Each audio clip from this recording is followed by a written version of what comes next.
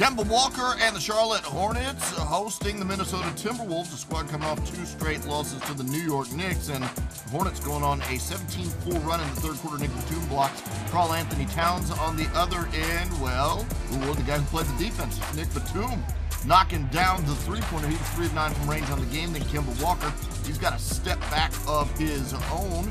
Kemba Walker, 9 of 22 from the field. Charlotte up 70-57 in the fourth quarter. Zach LaVine leads the Timberwolves on an 11-0 run. Chris Dunn finds LaVine for 3. He was 3 of 8 from range. Then LaVine drives and lays it in. He had 17 points on the game. Suddenly, Charlotte's lead pared down to 3. Speaking of 3, Kemba Walker pulls up and hits a 3 here. He had 22 points and 8 assists on the game. Ricky Rubio, even the big fella, Karl-Anthony Towns for the jam. It's a 4-point game. Cody Zeller kicks it out to Frank Kaminsky for the open 3. Frank Tank had 21 points on the game. Charlotte looking good again, up 104-97.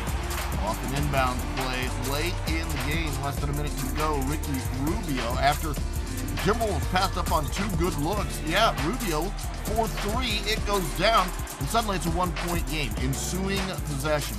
Watch Kemba Walker dance right through the defense here. The little push floater goes down. Charlotte goes up by 3, but quickly the other way. Andrew Wiggins from way outside, and he's just cash on that one. 29 points on the game. That's a game high for Andrew Wiggins.